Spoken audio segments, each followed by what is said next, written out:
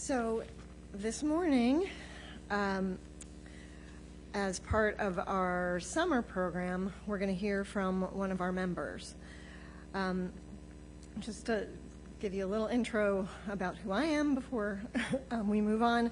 I'm Sherry Pollack. I'm a co-chair of our Sunday program committee, a member of our rotating group of moderators, and a member since 2013.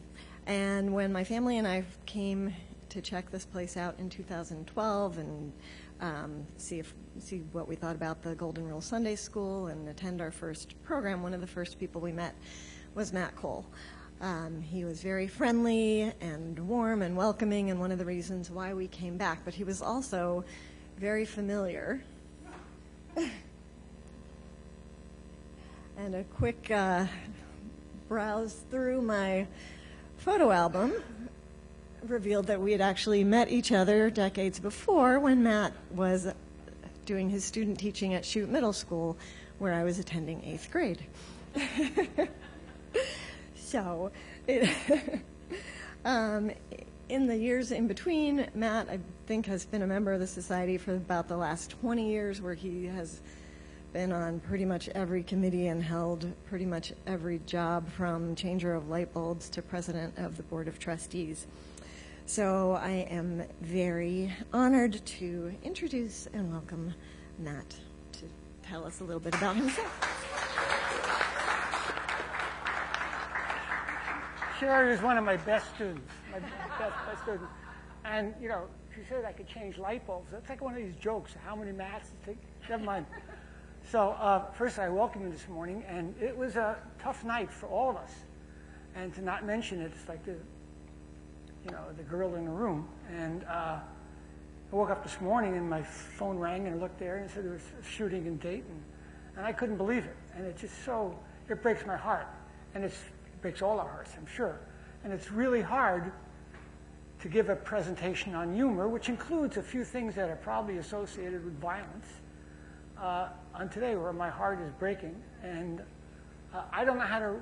This society writes letters of condolence when something happens or makes a speech at a church or a synagogue. But how do you do it to a bar? How do you do it to a Walmart? I'm a gun owner. This stuff is out of control. And I'm also a science teacher, and a correlation of 1 means you should do something. And if every shooting is a gun involved, and I'm a gun owner, by the way, it's nuts. So anyway, I'm going to start this thing. This place is always finding faults. As soon as I walked in here, John Ungashek immediately told me that it's not August 2nd, but it was close. It was within a standard deviation. It was okay. So we're going to try to do this. Good morning. I'm glad to see so many friends here. As a former middle school teacher, I promise to do my best. And I hope that the kids learned something and smiled a few times, but a limited smile. The same thing goes this morning. I speak Brooklyn fast, so your job is to listen fast. If you miss it, it's your problem. Okay. I also mumble, so my suggestion is to overlook what I say.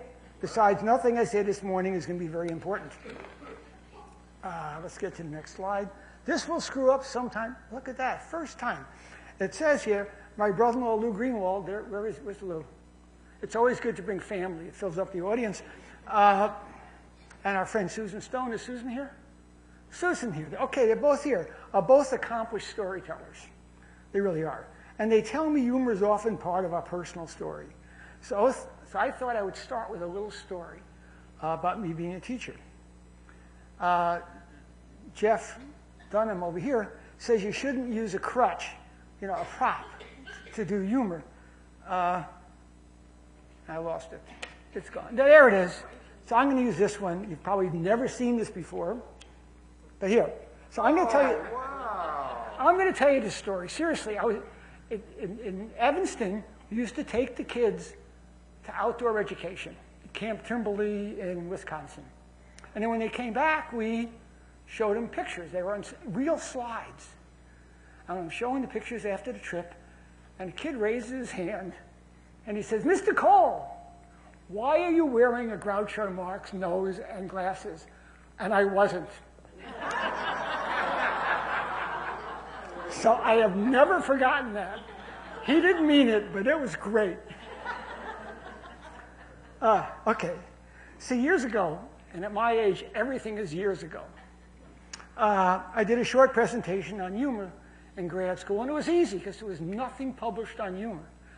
Well, this time I screwed up because when I volunteered to do a thing on humor, there's tons and tons of stuff on humor. So I culled it down to 3 books. They're over there.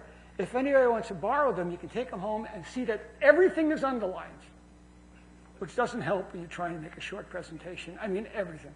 But there's some blue and there's some yellow. It's pretty. So here's what I did. I did this. Let's get to the next one. I should have gone to the next slide. Oh, it's over here. There it is. This is the one in the middle. The one in the middle is Robert Provine. He's a professor of neuroscience at University of Maryland. Brilliant guy.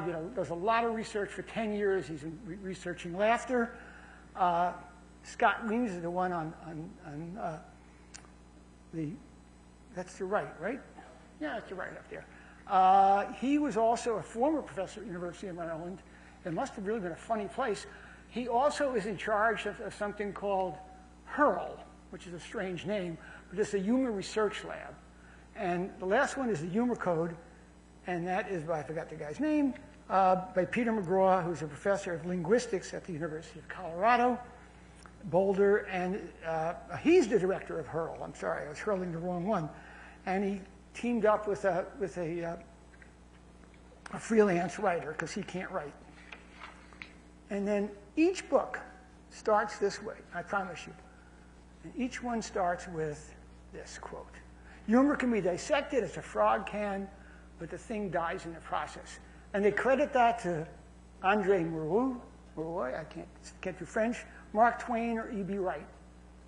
So nobody knows who actually said it. And then each of the authors then proceeds to dissect humor, which I think is kind of hypocritical. But then I also thought it would be kind of nice to, start with a little class. So philosophers are always classy, and well, they are. Anybody a philosophy here? No? Go back to school. Okay. So there's a lot of philosophers.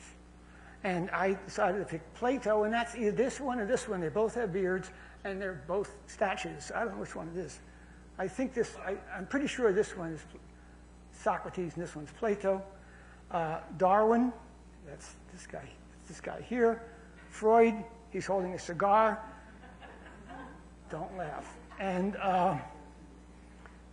who did I miss? Oh, this one up here, which I really didn't know. And his name is, what's that?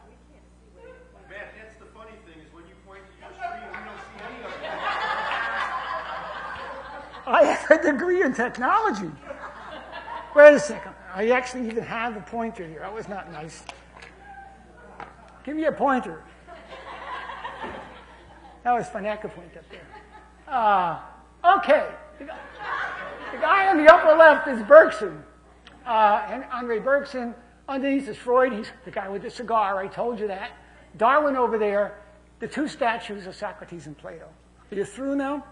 I left out a bunch.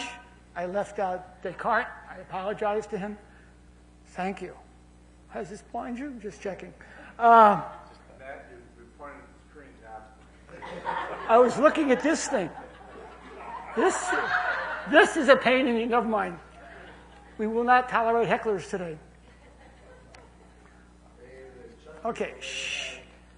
Anyway, I'm going to say what these guys said. Aristotle said, humor and wit are gentle forms of educated insolence. And that's what Aristotle, and hold on, I got to mix here. Plato wrote laughter is a malicious element associated with the derision of our inferiors. So Plato really doesn't like humor. Aristotle is a little less strict. Freud said, unlike cigars, jokes are more than they seem. and all laugh-producing situations are pleasurable because they save some psychic energy. It's like a safety valve.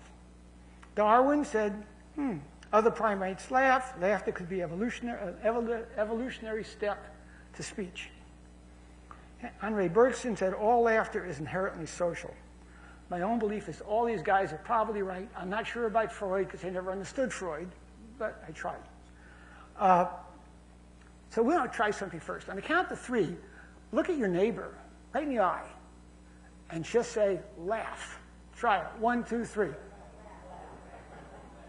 Did anybody get a chuckle out of the person next to them? Good. Okay. Well, if that didn't work, let's try this over here. This should work, I hope. This makes me laugh. Oh, I knew that was going to happen.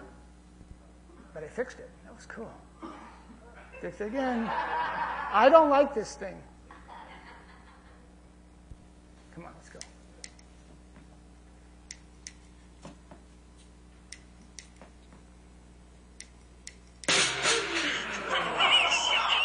I knew you would laugh. You see, you guys you're like Aristotle and Plato.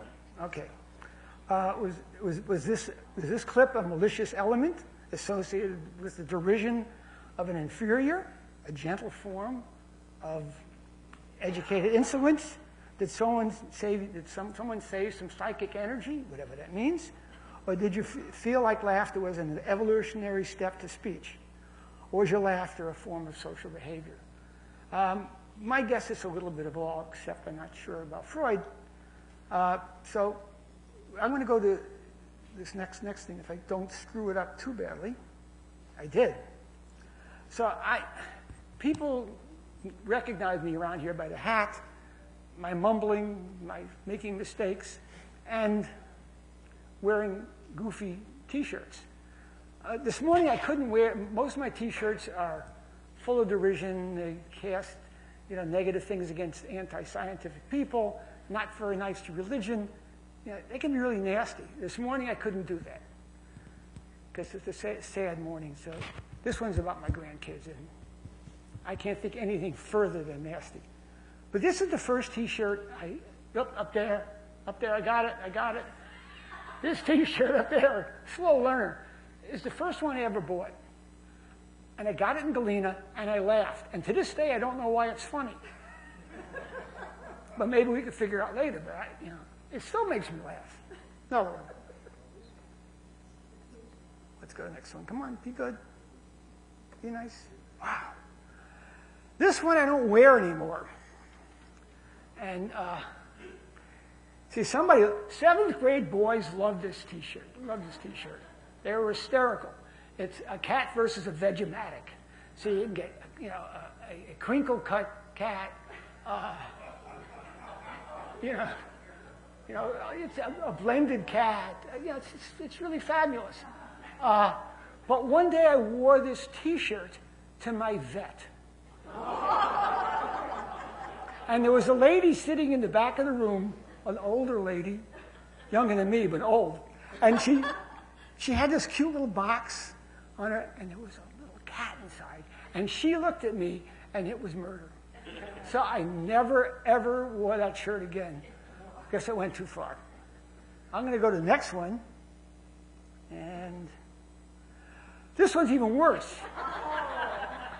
See, I really did not. I liked my cats along the side of the highway, and this thing was really bad. But I kind of forgot about it until I went to my favorite Asian restaurant called Sing Tao in Wilmette.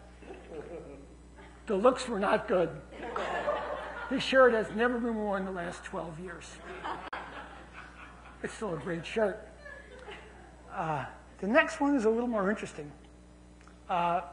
This over here has a George Carlin quote. It says, "Never underestimate the power of stupid people in large groups." And I bought this shirt during the 2016 election. And I'm a bowler, and at my bowling alley, there's one deplorable guy. And he is deplorable, truly deplorable. He wears shirts with Muslims and targets. He's just an he brags about having 30,000 rounds of ammunition at home. He once asked me, he told me he was shooting targets, and I said, what do you shoot? And he said, cans. I said, okay. And he said, Africans and Mexicans. So this guy is disgusting. He's absolutely disgusting. So I'm wearing the shirt. He walks up to me and he says, are you making fun of me? I didn't realize he had so much introspection. So I've since come to love that shirt. And I think he's actually going to quit the bowling league. I hope. He's not a good, he is a good bowler, though. He's just a terrible, terrible human being. So I usually don't read things up there because I can't even find them. But it says, most experts today subscribe to some sort of variation of the incongruity theory. The idea that humor arises when people discover there is an inconsistency between what they expect to happen and what actually happens. And I think that's kind of true. So we're going to go on and try to go to the next one. Jewish comedians. In 1979, Time magazine wrote an article and said 80% of the comedians in the United States were Jewish. It's not the same anymore, but it's still, we are, by the way, I'm Jewish, by the way. We're over, you never would have guessed. For the Groucho Marx nose on again. But these guys really are the experts. They're phenomenal. So Groucho Marx, Billy Crystal, Jackie Mason, Rodney Dangerfield, Mel Brooks, and George Burns. So my brother-in-law, who's really critical, is going to read the joke that he thinks is the funniest. Where are you, Louis? There he is. Read it loud, Lou. My wife and I were happy for 20 years. Then we met. So the first part and the second, the two clauses just don't quite make it. They conflict. And you don't expect the second one. I don't know which one I like the best. They're all good. I like Mel Brooks because it has to do with comedy. And it says, tragedy is when I cut my finger. Comedy is when you fall into an open sewer and die. So, it's a great line. And they're always followed by punchlines. And I read one of these books that punchlines either come from Punch and Judy or they come from the British magazine Punch. Either way, it's a punch. Now, what's the next thing? So babies experience incongruity already. There's a little baby. Peekaboo, I think, is a great example of incongruity. The baby thinks that the parent is there permanently. Whoop, we're going to go back. Don't do that. Okay, I did it right.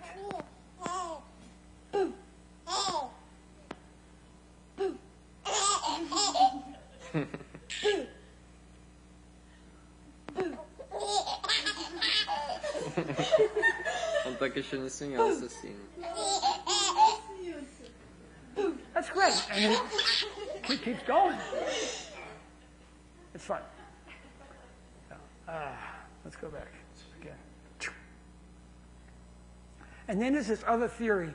It seems that guys who write books like theory, and this is the benign violation theory. Humor only occurs when something seems wrong, unsettling, or threatening, which is the violation, but simultaneously seems okay, acceptable, or safe. It's benign.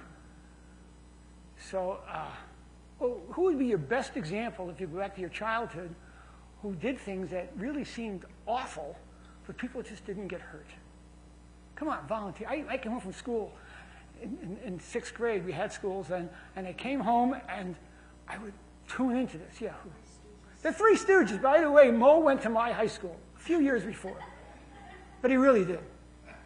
He scored better than I did. So let's go back. Next one. Come on. There they are, Three Stooges. So we're going to watch them Three Stooges. I kind of like this. Oh.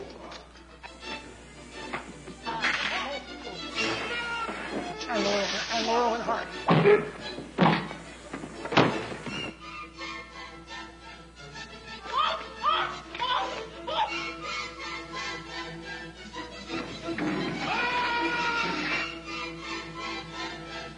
It's my greatest one. I love that. I love it.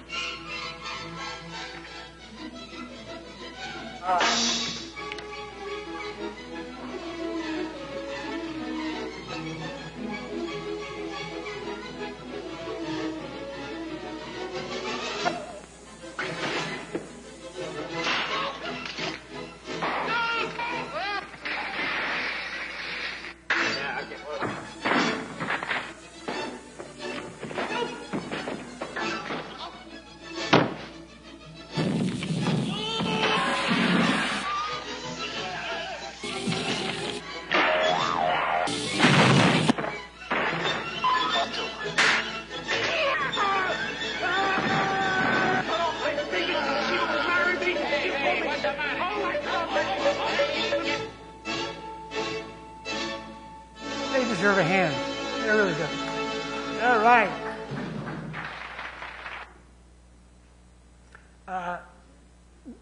Humor is contagious. When one person starts laughing, other person usually laughs. It's almost people who laugh alone usually are put away. I mean, it's just people they're just laughing alone. You know, I mean, seriously, it's very, very hard to make people laugh by themselves. And every one of my books talks about this thing that happened in January 30th, 1962, in Tanzania. And kids were in school, three girls, and one of the three girls started laughing. Within a month and a half, 95 out of 159 girls could not stop laughing. They sent the kids back home. And they were 12 to 18. It didn't affect any of the boys and didn't affect any of the staff. They went back home. They closed the school on March 18th, and they went back home to a town called Nshamba. If I'm pronouncing it wrong, I apologize. But nobody here is Nshambese. No good. Okay. Anyway, it spread to that town, and in April and May, almost all the girls, that 217 kids were laughing. Now it was boys and girls, but not too many adults. And then nearby, another middle school broke out. 48 girls were laughing. In 18 months, the epidemic finally died off. In all, 14 schools were shut down, and over 1,000 victims. It was really very destructive. There was also a lawsuit. They had one Jewish guy. No, they didn't. There was a lawsuit. And they tried to explain it, and the only thing they could explain was, at that time, Tanzania was becoming modernized. The school was taken over by Christians, which was different than their traditional school, and these kids are in a state of upset. Anybody think of any other kind of likewise behavior we had in this country in the 1600s? Salem witch trials, almost all young girls. The Tarantella in Italy, same kind of thing. I don't know if they were girls or not. But this stuff is contagious. And I think that's kind of cool. So, I think we're going to show you. Oh, by the way, it says it's accompanied by fainting, flatulence, respiratory problems, rashes, crying, and screaming. The flatulence caused more laughter. But it was really pretty painful. And these authors describe a true laugh as containing snot and tears, usually. And we're going to get the next thing. So, gasping tears and snot. So let's listen to some contagious laughter. This Fashion Week over in Paris, the latest fashions are on the runway for next spring. But there was a problem out there today. One of the British designers' shows had a difficulty. A model fell down twice. That's her going down once. The young woman wearing that pink skirt and the orange platform shoes never quite recovered after that. There she goes again. That had to hurt. That was uncool. That's embarrassing. This is at least the second time.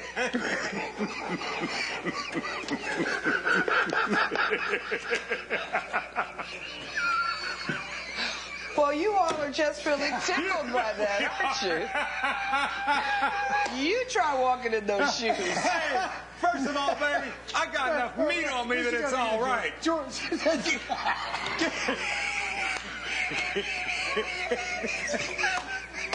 I'm sorry. Come on, girl. We want to apologize. Hold on.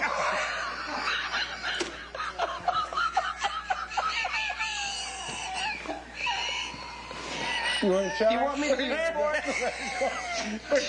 Oh, you're a dog. Oh, he lives to do that to me. So, and I did this next one because Ray said he actually listened to this Ready to take person. a call?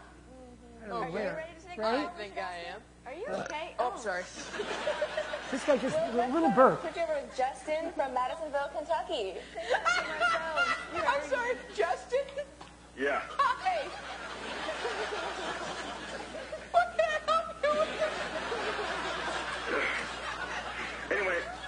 My question is about spam on the internet, from my email, I mean. Hello? I didn't hear you. I'm sorry. I'm sorry. So you had a question about the internet? Hey, buddy. I didn't hear this. Why did you tell me to give him a second? It's great. You can't fake that.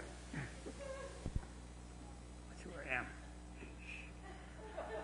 And this is one last leads to another. And this is a kind of, anybody old enough who knows who this is? Who remembers? Everybody said it. Ed Wynn. And Ed Wynn was a vaudevillian, and he decided to put him on radio, and it was deadly because there was no audience, and comedians need audience. I'm not funny anyway, but if you guys didn't show up, it would even be worse. So they didn't know what to do. So the announcer just grabbed some stage hands and some technicians, sat them in front of him, and they started laughing. And all of a sudden, Keenan Wynn became a funny guy.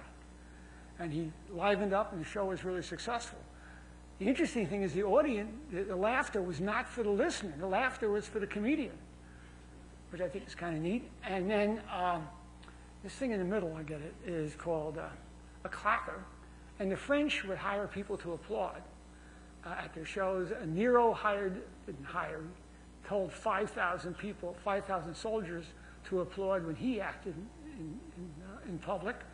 Trump maybe, should he say that? Might do the same thing. But audience like to laugh together, and if they're not laughing, it's just murder for the performer. And after radio, what came after radio? The internet? No, TV came after radio. And TV had a problem because they had these huge cameras and equipment, and they couldn't fit an audience. They couldn't fit an audience in, and they didn't know quite what to do. And this guy, I can't remember his name. Robert. Oh, what's his name? Don't do that to me. I can make it up. Robert Schwartz. But he really has a name. I just forgot it. Robert Douglas. It's Charles Douglas. Charles Robert. It's so close. So Charles Douglas is an engineer, kind of like our Steve Jolstrom. He's brilliant, and he worked on this machine right here. It's right here, and it's the Laugh Maker, the Laugh Box, Laffbox. They used to sell really cheap ones to us, you know. Remember? His was much better. Okay. Enough. Okay. So let's go up and try this. And now, this is Charlie Douglas's Laugh Box.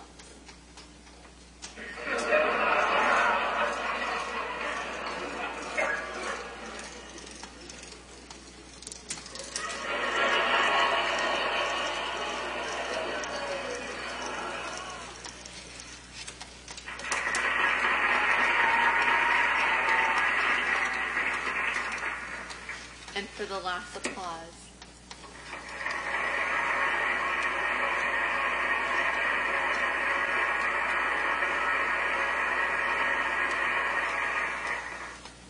So as everybody in their young life has traumatic experiences, and that laugh box caused me a traumatic experience. I get PTSD over this thing.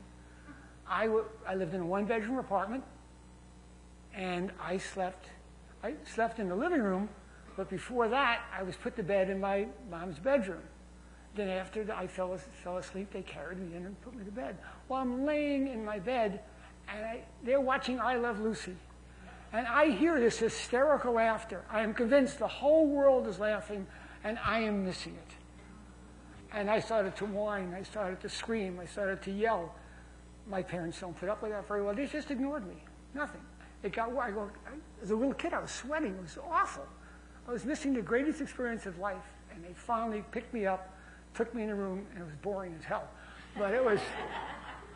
I can picture it today, exactly what happened. My mother forgave me. My father didn't. He was much tougher. Let's go next one. All right. Richard Weissman. Do you know Richard Weissman? Okay, well, Richard Weissman is a British researcher, very well known, and he decided in 2001, using a gigalometer, to find the best joke in the world. And he was one of the first people to use the internet, and he put this thing on and said, please send me your favorite joke. So it'd be a little thing. He got 1,500,000 responses. Within that, there were 40,000 different jokes. And he made some conclusions. The best joke, I don't know why, has 103 letters in it. The best animal for a joke is a duck. So if you walk into a bar, don't walk in with a chimpanzee, walk in with a duck. Germans liked every joke. Scandinavians didn't like most jokes, but their submissions always ended with the word ha ha. Very strange. Their favorite time of the day for joke telling is 6:03 p.m. On the 15th of the month, that's also income tax time, so it makes no sense to me, but it was Britain. The U.S., doesn't surprise me, they like insults and vague threats. And the example he uses, a Texan says, where are you from? And the guy from Harvard says, I come from a place where we don't end sentences with prepositions. And the Texan says, okay, where are you from, jackass? Which I think is really good. And the British kind of like these kind of absurd or surreal joke. And this guy goes into a doctor's office and says, doctor, last night I made a Freudian slip. I was having dinner with my mother-in-law and wanted to say, could you please pass the butter? But instead, I said, you silly cow, you have completely ruined my life. Put-down humor is really liked by men. Women don't like it, especially when it puts down women. And the favorite joke within that one is where a policeman pulls up to a car and he stops the car and he says, sir, a mile back your door opened up and your kids and your wife fell out. He says, thank God, I thought I was going deaf. So women don't like that joke. My wife laughed. Anyway, I really, the best joke would not be funny today as a result of the experiences yesterday and this morning. If you want to hear it during coffee hour, I will tell you. I can tell you the second best joke, though. They're really pretty stupid, but I'll tell you anyway. Here it is.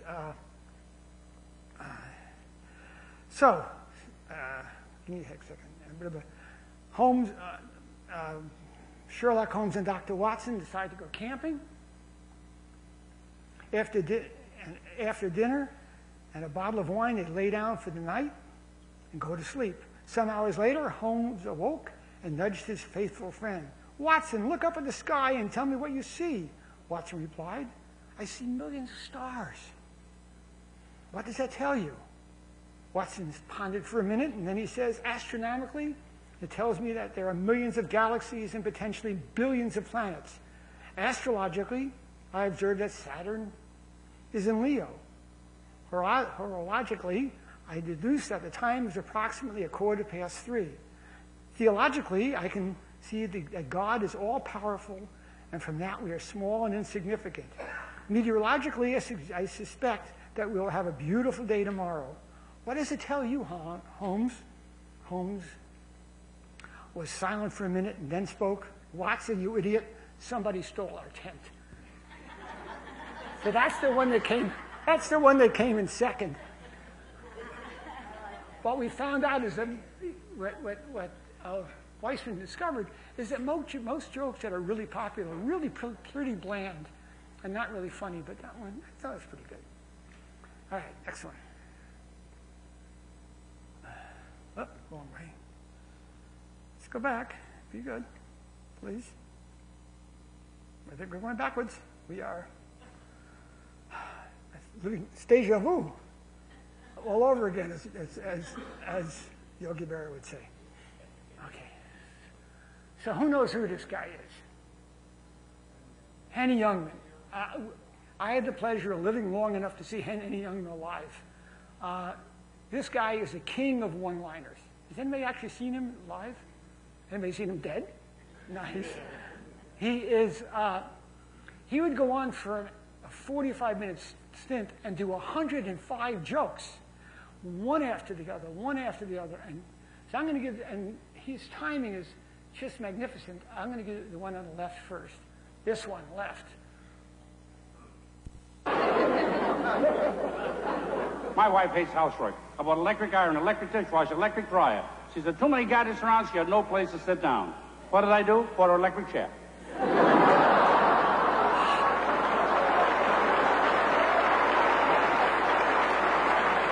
want you to notice what he does. You must compromise. You must.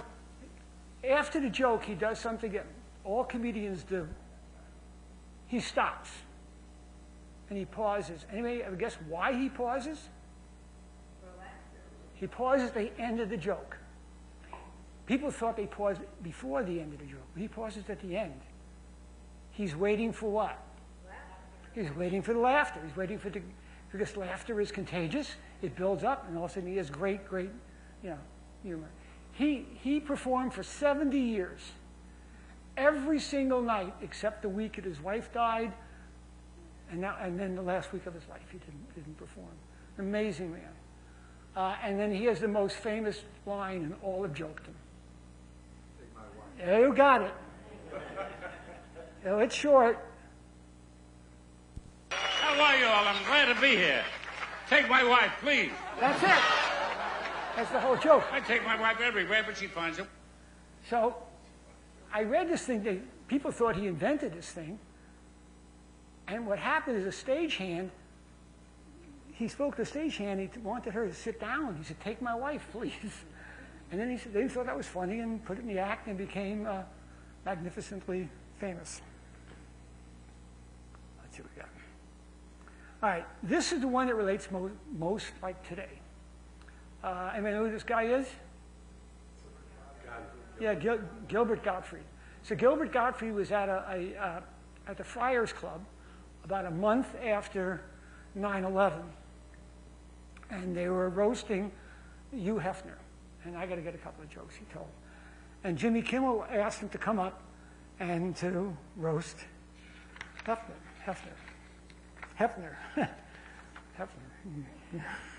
That's a Freudian slip. Never mind. And the first joke he said, we did one joke about Hefner needing Viagra, then gave Hefner the Muslim-sounding name, hasn't been laid yet, and then decided to go for broke, saying he had to leave early because he had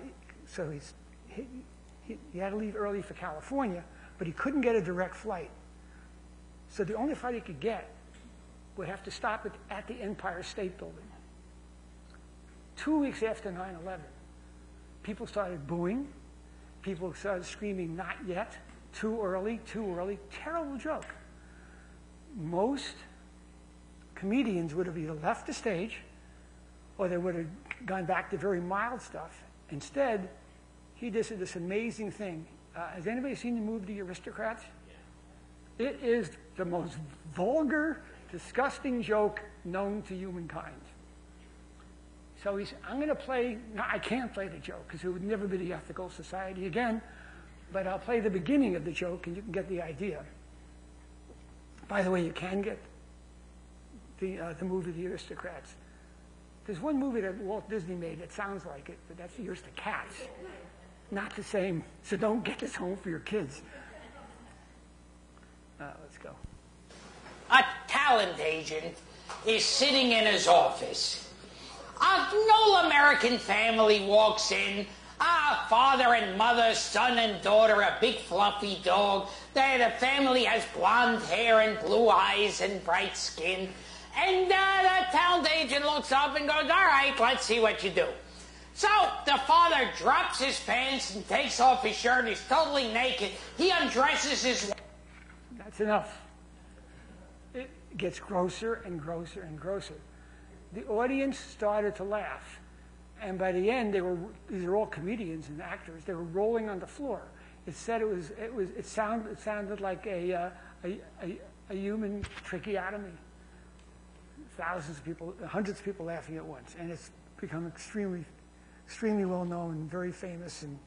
But it would be like telling a joke in El Paso today. You know, it'd be a little bitty tough. Next one. This is interesting. So the guy Provine spends a lot of time on laughter. And he says laughter is instinctive behavior. It's programmed into our brains. Brings people together or could be used as a weapon, which is probably true. Speakers laugh more than audience. So next time somebody tells you a joke, you'll notice they're laughing before the joke is finished, before you start. Comedians don't do that. They never laugh at the end of their joke, unless they're unsuccessful. And there'll be a little sexist here. Women more at men than men at women. And I'll show you some proof. Laughing is a movement that produces sound.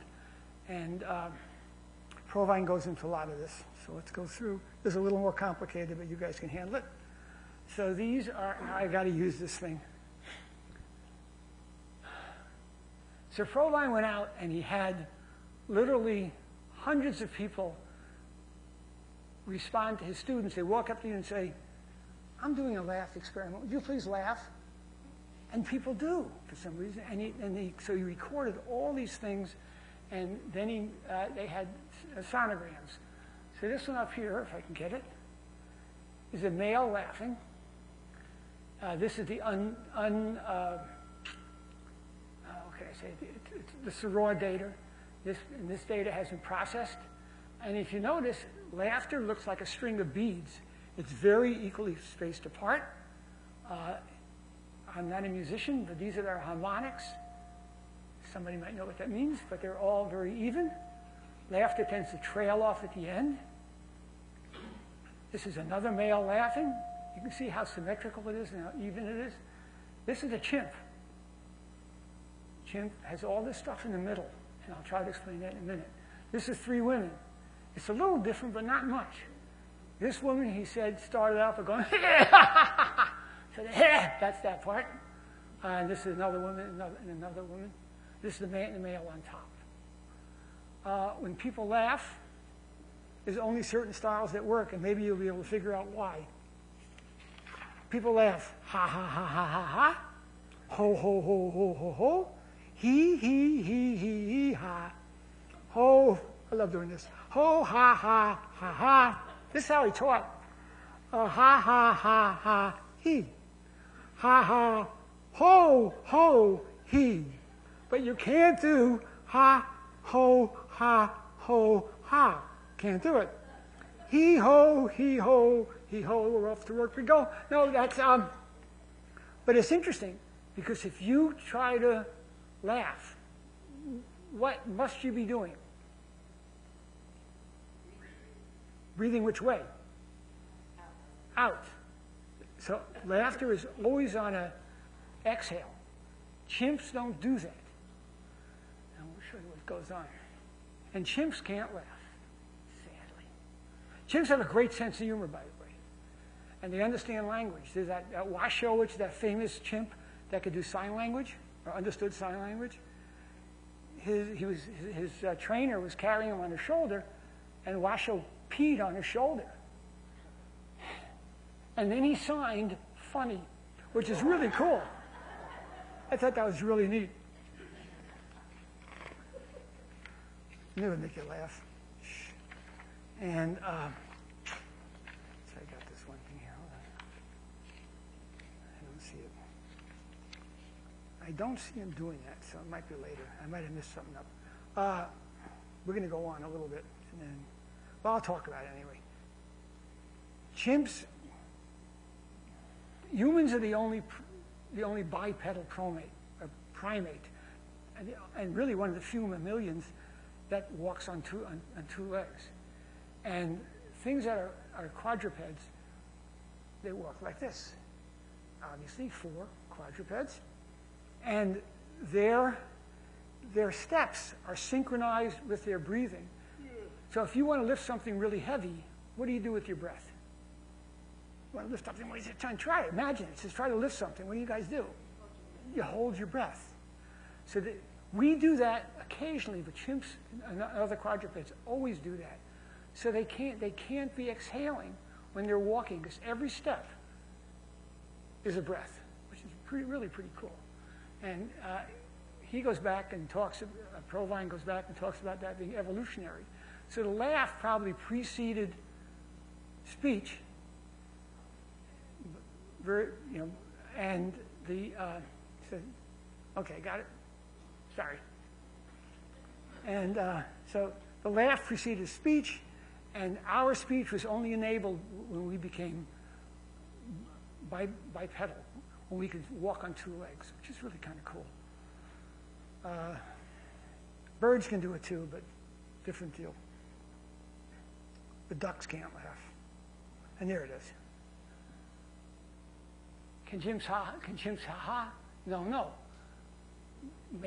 Humans go ha ha ha ha, and then chimps have to go ah ha ah. They alternate, which I think is really kind of cool. And next one. Be nice. Be good. I love these 2 pieces. So this is the OK Laughing record, which sold a million records in 1922, which is gigantic. And I'm going to play it for you.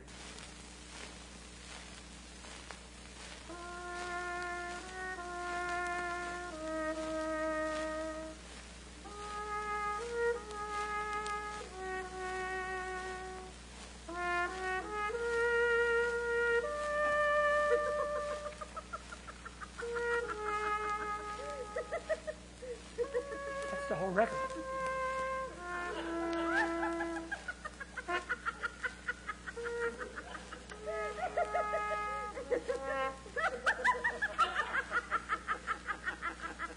Fun, isn't it? It wears on you after a while.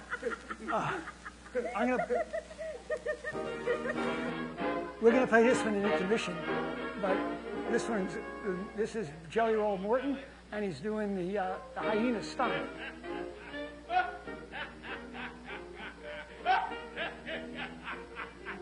And he's an accomplished musician. So.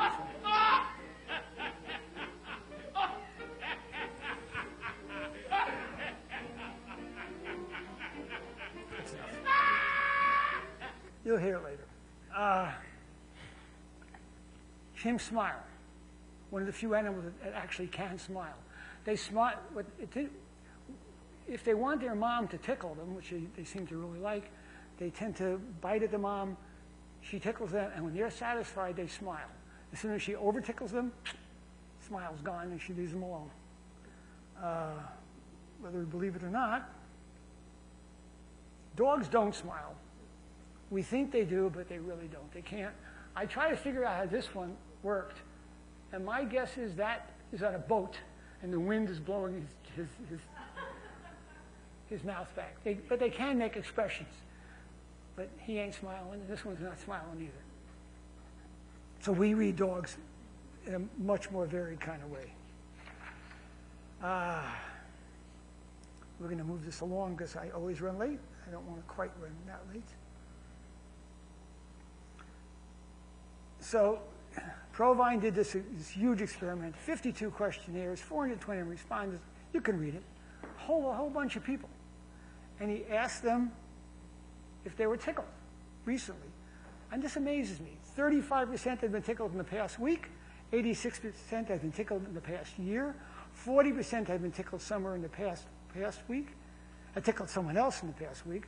84% have tickled someone in the past year. And people younger than 40 are 10 times more likely to have been tickled in the last week. When you get old, you stop tickling people. Not always. Well, the one 86-year-old lady said she was through. Go on. So I don't know if this is baby torture or not, but it's kind of fun to listen to how a baby gets tickled. By the way, you want to tickle somebody, an adult? The underarm is the most tickleable spot. Then the waist, then the ribs, then the foot, then the knee, then the throat, then the neck, and then the palm. Nobody's ever tickled me on my palm. Ever? Excuse me? Excuse me? That's not what you're supposed to be saying.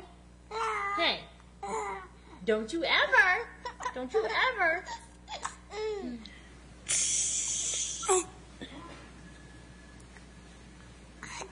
It's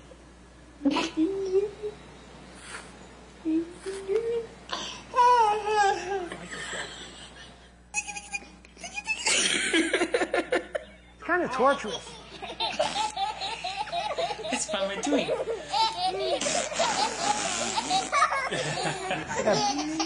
You will tickle them. If you can't tickle them, kiss them on the belly. It works every time.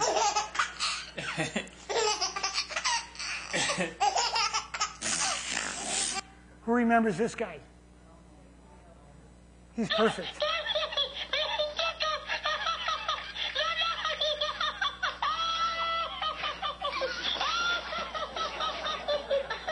I love the end when he gives up.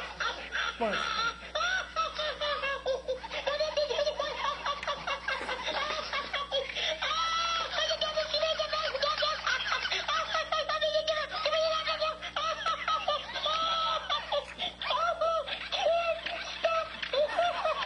it's just great.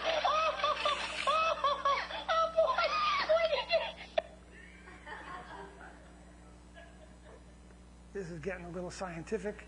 I'm going to skip that. We want to move on. But these are pairs. The S is the speaker. The A is the audience. And I'm pointing at the thing again. I can't do this. S is the speaker. A is the audience.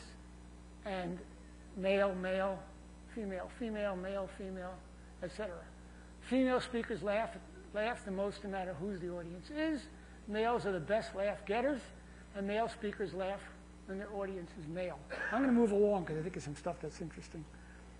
And I knew I'd run late because I always do that. They did personal ads because they didn't have Match.com, and they sent out, they examined hundreds of ads. Men want physical attractiveness and offer financial security. No surprise, women offer physical attractiveness and seek financial resources. When the sense of humor is mentioned, men offer that they have it, and the women said they want it. It looks like that's changing as women become emancipated in our ridiculous world. And I go up. And see, I didn't think this was funny. I thought this was funnier.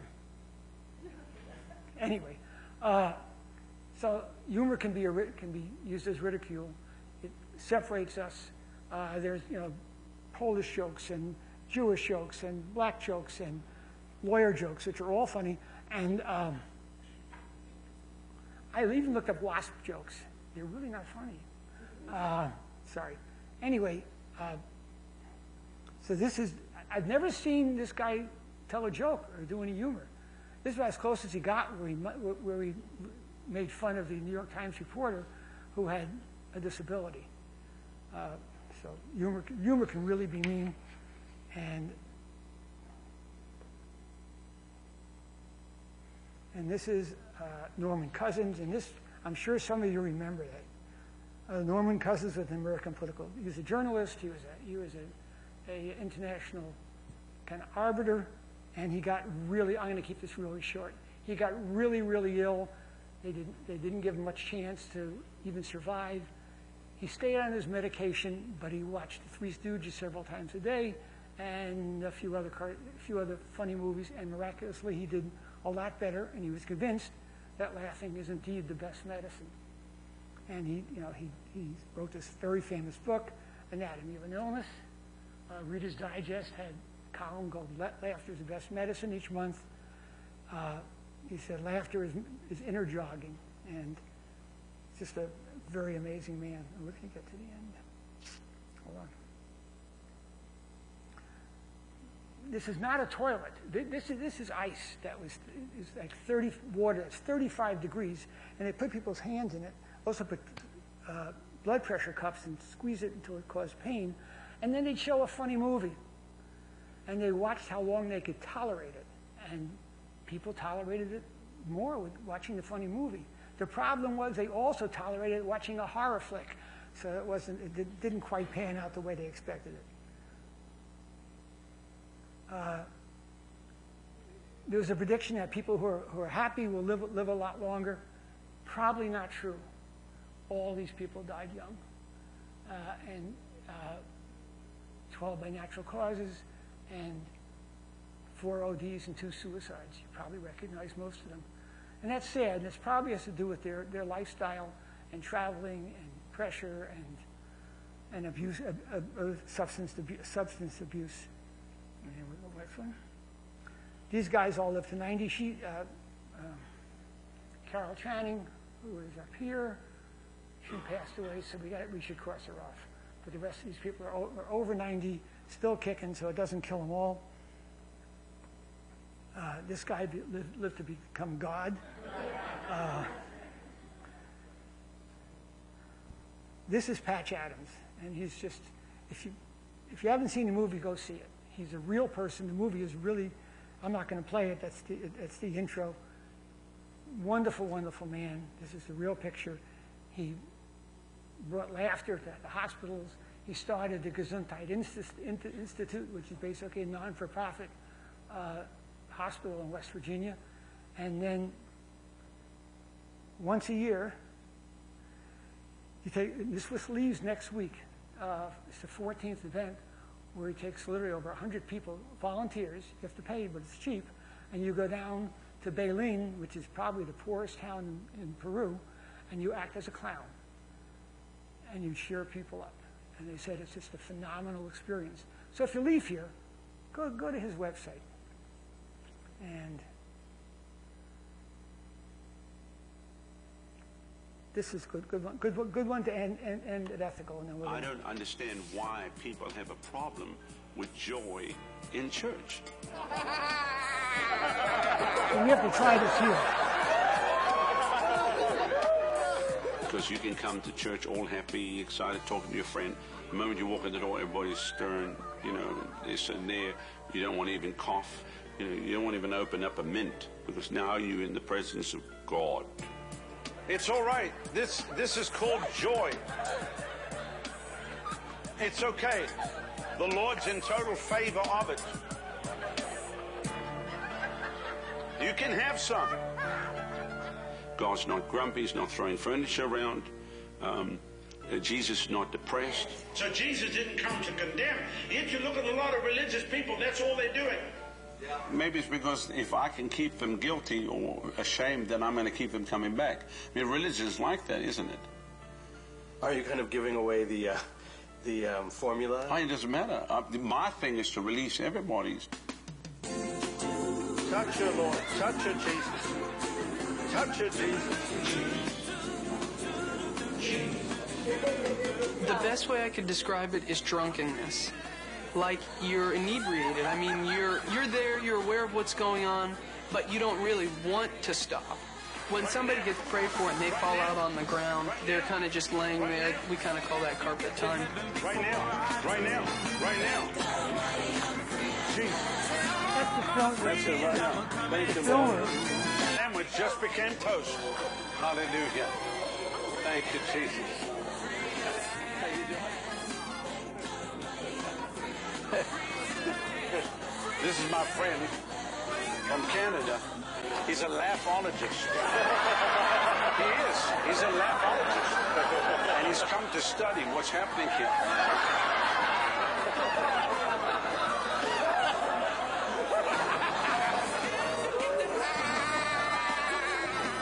I never knew there was a laughologist. Jesus!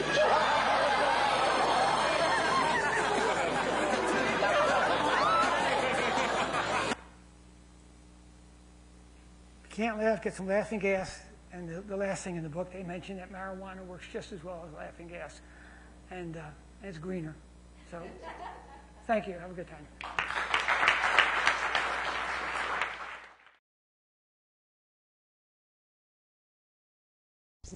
Thanks so much, Matt.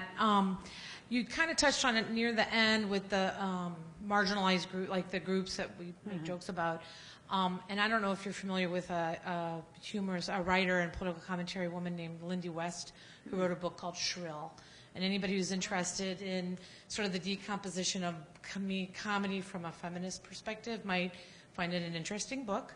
But one of her, she's the woman who got engaged in is our rape jokes funny? I don't know if you remember a couple of years ago, there was this huge thing about rape jokes just aren't funny.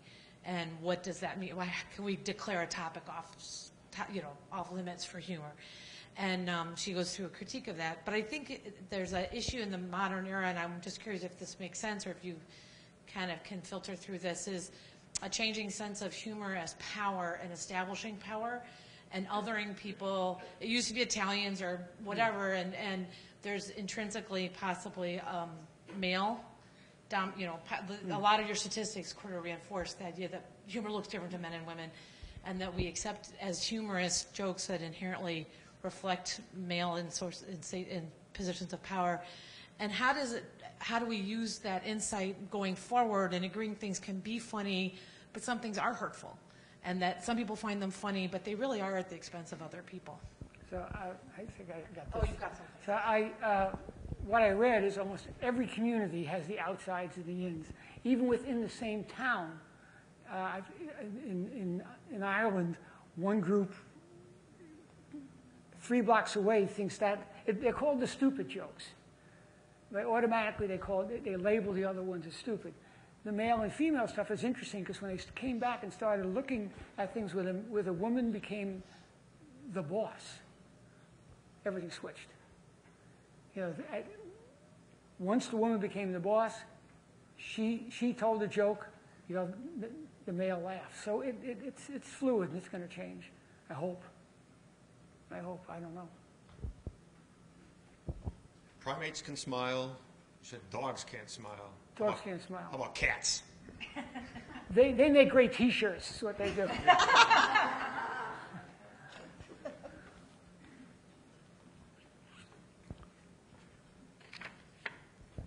Hi. I think all of us have had experiences like when you said, your laughter is when you're tearing and snot comes out of your nose. Tell me your remembrance of one personal story where that happened to you. I think the one where the kid told me asked me why I was wearing those. I was pretty well gone. My family actually pees. That's the problem. My sister goes, "Oh my God! Oh my God!" Anybody have that in their family? Yeah, occasionally. Good.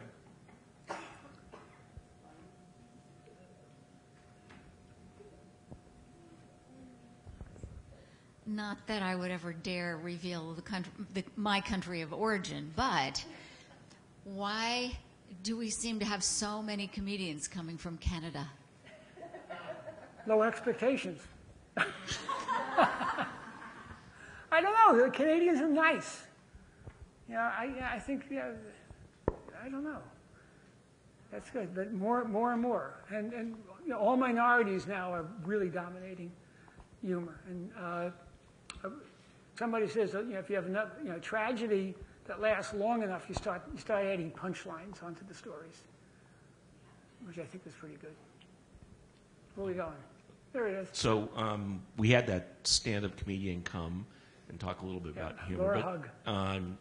What did you learn about what it means to be a comedian? I mean, obviously there are many different styles, so it's not like one formula, but what do they have in common? What they have in common is practice. Number one, they just keep practicing and keep practicing and keep practicing and have tremendous courage, because when there's no audience, you die. And then the little things like you don't step on your own punchline, which is something I didn't know. And most people, when we tell a joke, we stop before we do the punchline, which is ridiculous. So it's there are certain skills. There she goes. Okay, Matt, I know you taught for many years, so I have a very serious question for you. Did you ever meet any administrators with a sense of humor? Yeah. I really did. Maureen Cheever was the funniest person I think I've ever known. She was fabulous. She could crack up anybody, and she was a great administrator. There is a correlation between supposedly sense of humor and intelligence, and I'm working on my sense of humor. But seriously, people who are quick and who can make puns and can, double entendres tend to be smarter. I don't know. Yeah, I think my favorite comedian is Stephen Wright. He just sees the world in a whole different way. He's just incredibly brilliant. I just have to say that one of the reasons I married Matt Cole was because he made me laugh all the time. Ha I have a question. Did you find anything on the health benefits of laughter? I mean, you did mention well, there was. The age there's a whole bunch, and it makes people feel better. It doesn't seem to cure anything, but people feel better, and people feel better, they are better. So it definitely increases their quality of life. Norman, Cousins was right. It does make your life better. It does not increase your lifespan and get rid of diseases. So far, you can get rid of friends.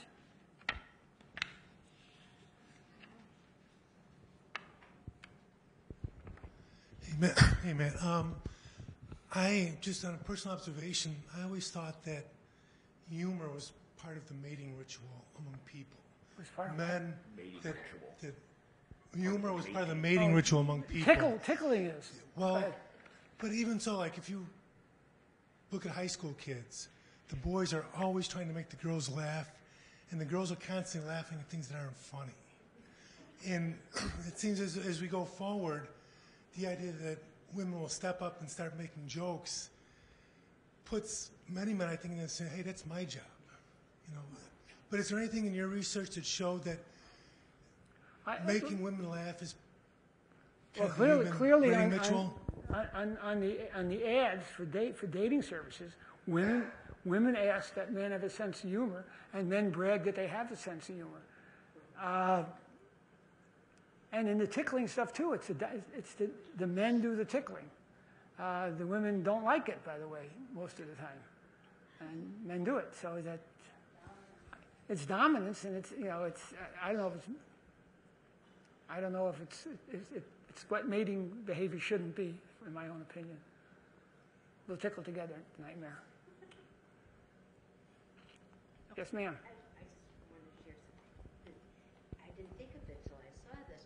When I was 15, I'm 67, so it was a while ago. It was a sorority thing or something. We went to a nightclub, and Jackie Leonard teased me. I was 15. I was smoking back then. No, I looked like I was 9, and he got me in the audience. And I didn't think of that until just you. Funny man. Coming up. Funny man. It's pretty cool. Okay. Any other questions? No. You got it. All right. Thank you very much. You're welcome. Thank you.